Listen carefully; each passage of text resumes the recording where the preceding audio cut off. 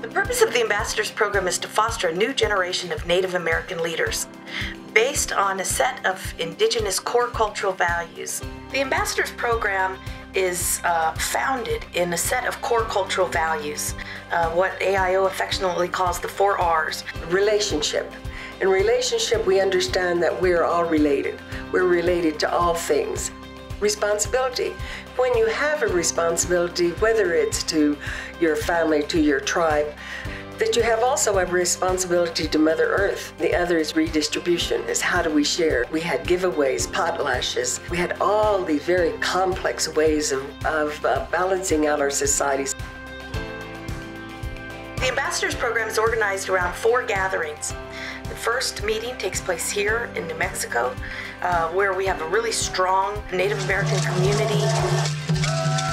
The second gathering is national in scope. It takes place in Washington, D.C., where the ambassadors meet with national leaders. The third gathering takes place outside of the United States and is international in scope, where the ambassadors are able to explore a global perspective.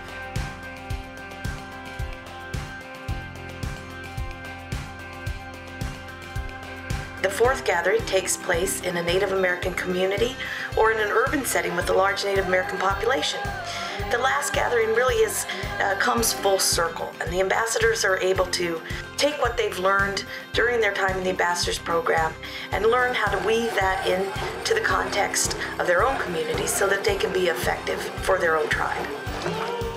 AIO has now kind of evolved into doing international work with our AMO people from New Zealand, and now with Bolivia, because they're moving very rapidly and they're into state of change. They need a new view of what leadership is and how do they incorporate it in this new sense of globalization.